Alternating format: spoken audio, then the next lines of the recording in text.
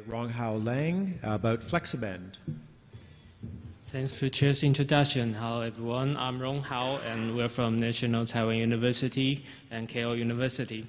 Today we're going to talk about FlexiBend, which is a shape sensing strip that enables interactivity of multi-part and deformable fabrications.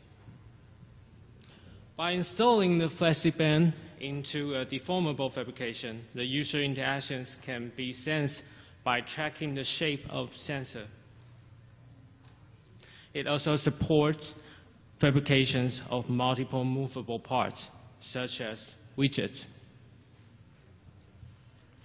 Several previous work present techniques to enable interactivity of deformable and multi-part fabrications using mechanical, optical, and capacitive sensors. For these techniques, the hardest part for makers is actually installing the numerous sensors in correct ways. Installing single sensor unit is way easier. Possible methods such as active sweat frequency sensing, passive auditory sensing, and time domain reflectometry sensing. However, they fail to capture higher dimensional deformations, since they can only track one operation at a time. Using single camera can track multiple movable parts, such as surround. But the line of sight issues limits the physical design as well. For both reliable tracking and easy installation, our idea is using a single shape sensing strip for tracking. By stuffing the sensing strip to deformable fabrication and a multi-part fabrication, the user interactions can be reliably tracked based on the sensing data. Therefore, we can turn deformable and multi-part fabrication into computer input devices. First of all, we attempt to develop thin and flexible shape sensing strips for embedded uses in fabrications. The conventional solution, shape tape, turns out to be the possible candidate, but the resolution is not high enough. Therefore, we further explore other bend sensors, including FlexSense, Flex, bend micros. Finally, we found that strain gauge can be an interesting one to try, because it is the smallest one. A strain gauge is a thin and small bend sensor typically used for monitoring deformation in rigid structures. Deformation changes the electrical resistance of a strain gauge. To determine how deformation actually affects the resistance reading of strain gauge, we made 6 short flexible strips, and each of which contains 1 strain gauge. Each one was fit to a set of plastic molds that describe semicircles of 13 different radiuses. The experimental results show that the sensor reading are linearly related to the bending angles. So we can move on fabricating a strain gauge array as a shape sensor. We implement a 16-link strain gauge array and 3D printed the substrate using the flexible filament Ninja Flex.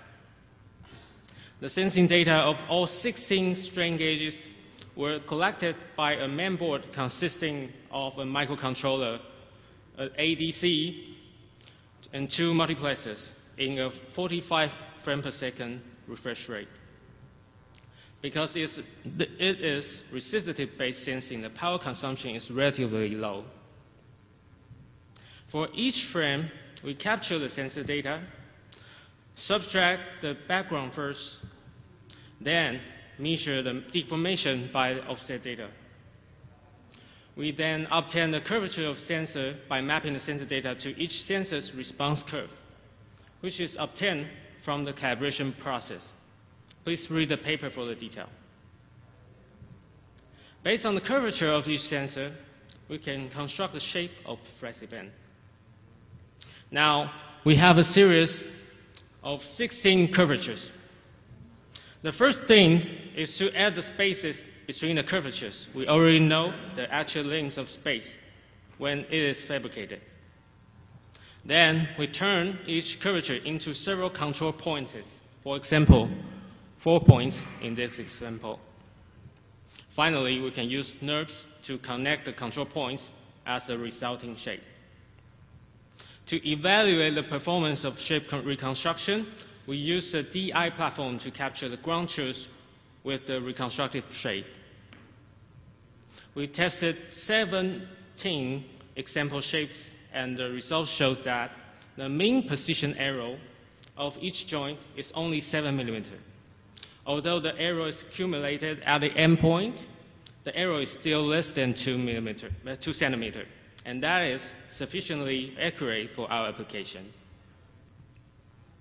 To fabricate deformable object for FlexiBend, we 3D print the substrate using Ninja Flex as well.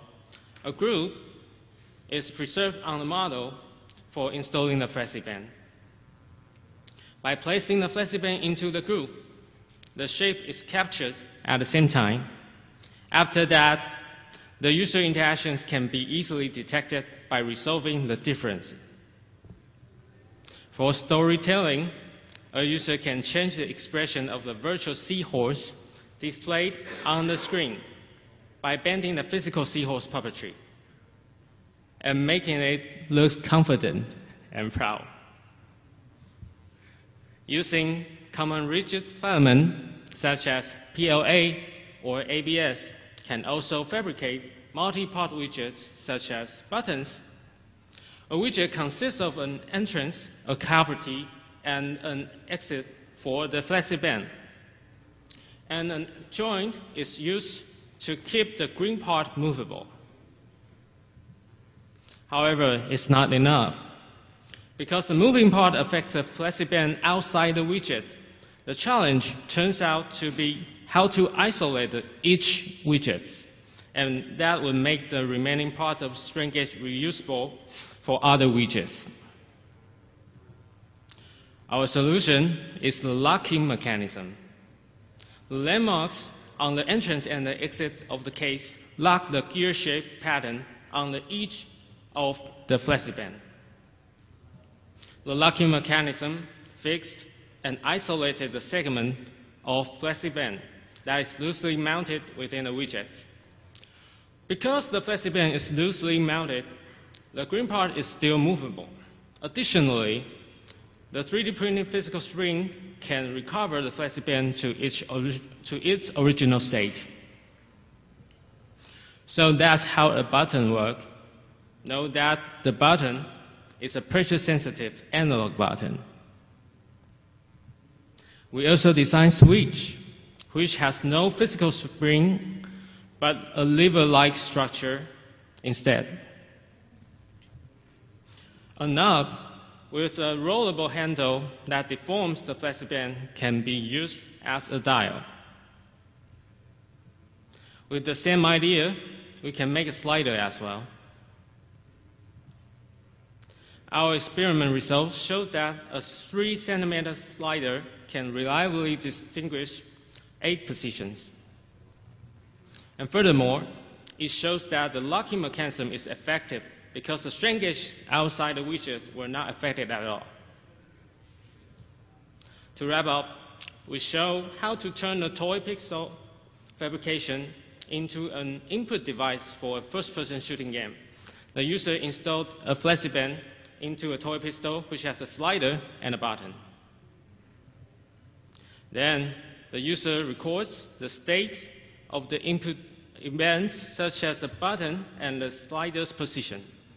Note that the operations on different widgets can be performed at the same time. Then the user can select the weapon by moving the slider, confirm by clicking the button, and then fire and reload the bullets intuitively. By adding the motion sensor on the FlexiBend, it further supports 3D spatial operations, such as wielding the knife. Also, from the raw data's perspective, forming a FlexiBend into a spiral shape can sense subtle 3D operations such as twisting, stretching, and bending it, although the 2D sensor does not know that it's a spiral.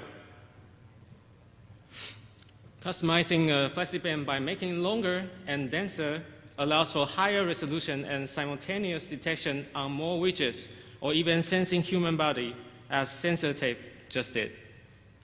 Making FlexiBend using flexible printed circuits also make FlexiBend thinner and more durable, because it can reduce the structure deficiency of fabrication. Our prototype, made by Cooper Tape, demonstrates the possibility. Conclusion, we present FlexiBend, a novel shape-away strip that brings interactivity to multi-part and deformable object with ease, because it is so easy to install and reusable. It can be a useful tool for iterative prototyping, because a user can easily optimize the 3D model design with the same FlexiBend. Further future work can also consider to provide modularized 3D modeling tools to accelerate the iteration of design and fabrication. And it is a great area to explore. So thank you for your attention. I'm glad to take all your questions. Thank you.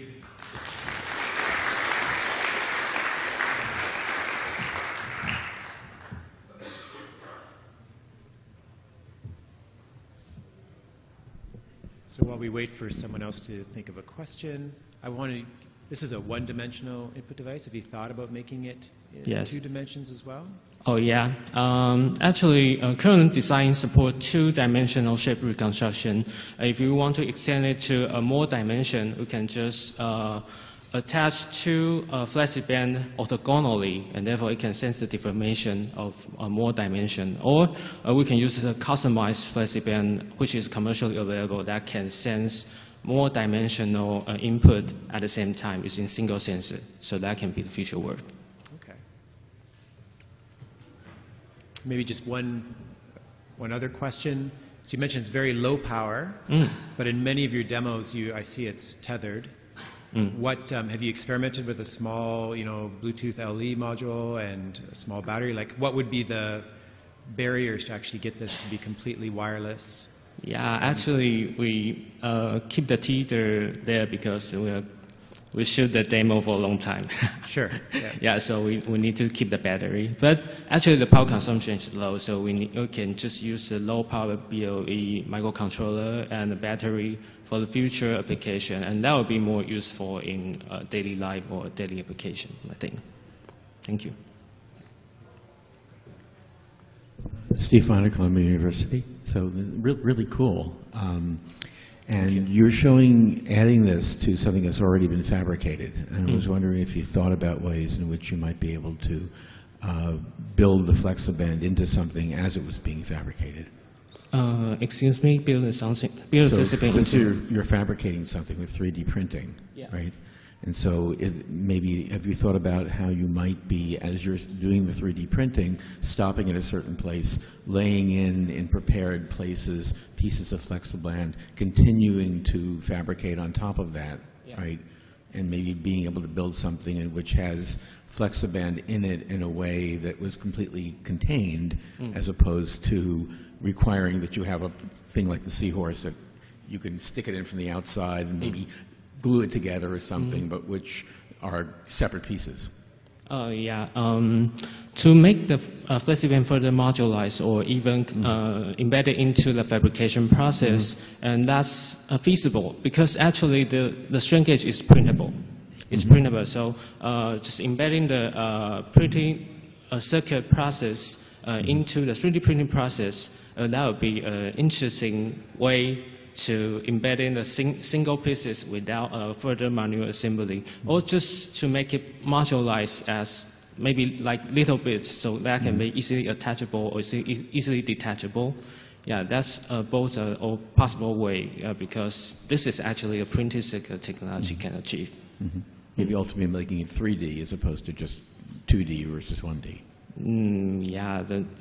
If we want to make it 3D, it's possibly need advanced design of the FlexiBend, like make the circuit. But make individual ones that are 1D like you have, but not just orthogonal along a plane, but in 3 dimensions. Yeah, yeah. You can further discuss about that. Thank you.